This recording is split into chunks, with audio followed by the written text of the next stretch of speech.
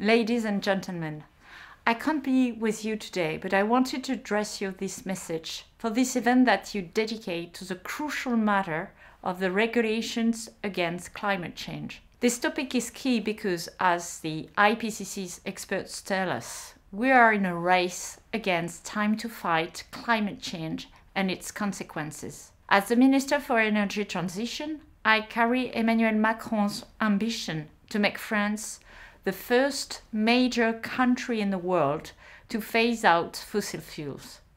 To achieve this ambition, our strategy is based on two main pillars.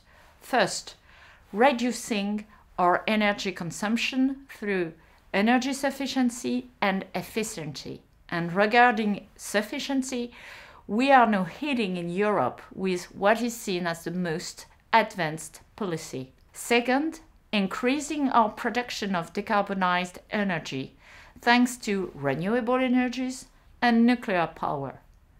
Thanks to these levers, we managed to reduce by 2.7% our CO2 emissions last year. This is in line with our international targets, but we know that we will need to accelerate. At the international level, we are running for a great climate ambition. First, by being pioneers on the European level in the field of climate regulation. We recently adopted Fit for 55, the most ambitious climate package in the world.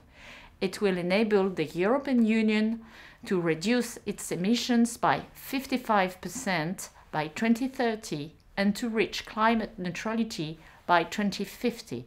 The 3,500 pages of legislation and regulatory measures provide a climate roadmap for every sector: transportation, housing, shipping, agriculture, industry.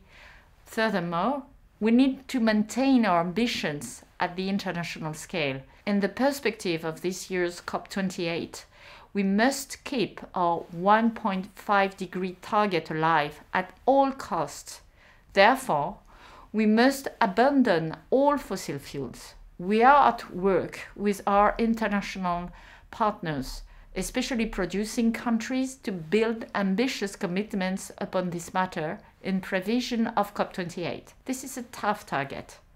We must also give every country the means to achieve a fair transition, and therefore we also need a funding big bang. This is why, in a few days, France will host a summit for a new global financial pact to help developing countries invest in their energy transition. Fighting climate change requires our general mobilization. So have a great event and let's keep working together.